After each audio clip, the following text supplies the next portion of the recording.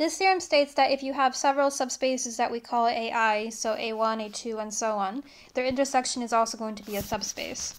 So to prove that, we need to prove that the intersection is a subspace, which specifically means that we have to satisfy the theorem that we just did above, or that we did before. So to prove that the intersection is a subspace, we need to prove that for every x and y, which belong to the set A, and for every constants alpha and beta,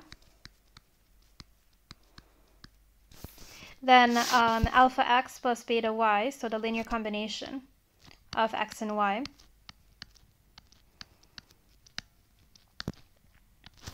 is going to belong to the intersection. So here I meant to write intersection as well, because we're trying to prove not that the sets are subspaces because they're already subspaces, but that the intersection is also a subspace.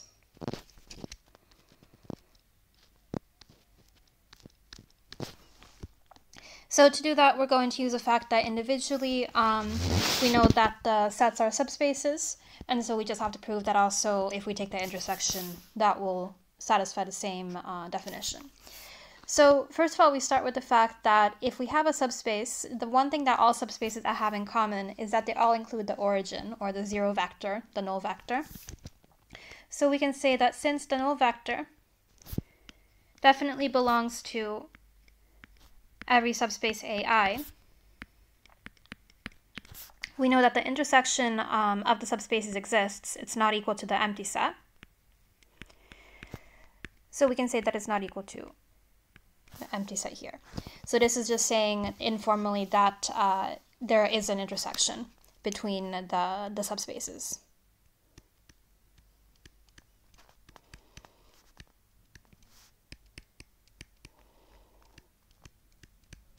So what I'm writing here in words, you don't need to write it just to understand it.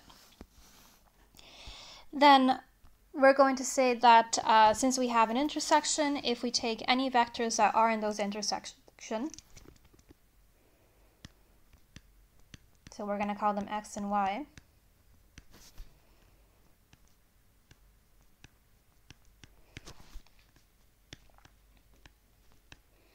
if they're in the intersection, then that means that they're also in the individual subspaces.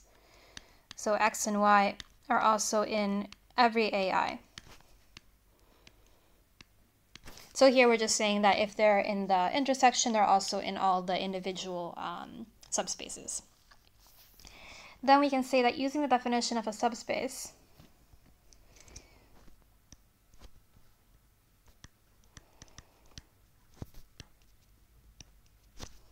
we know that we have to satisfy the fact that linear combinations of the vectors have to be in the set.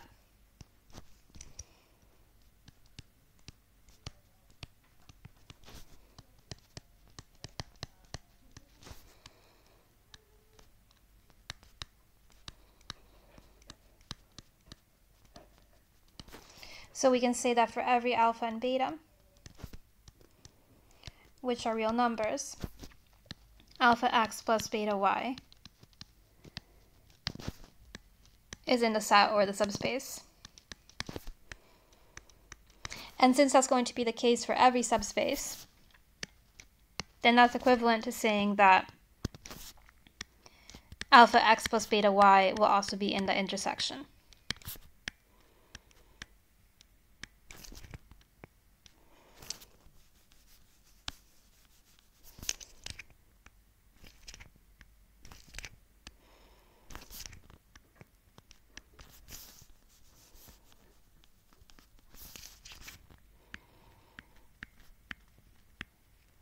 And so by proving that every linear combination is in the intersection, that proves that the intersection is also a subspace.